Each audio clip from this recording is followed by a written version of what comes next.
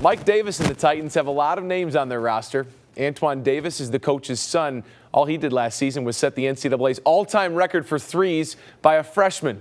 John Calipari's son transferred from Kentucky to play, and nephews of Derrick Rose and Clyde Drexler are at Callahan on the team as well. The Titans, though, have a one-year ban from postseason play because of a four-year academic review. Davis is only focused on building, not looking back. It's not tough. We build a program. I know a lot of fans may be disappointed in the NCAA tournament. I'm disappointed. Like I said, one day maybe the NCAA understand that if not one person is here that had anything to do with what happened, then why punish the team, why punish kids?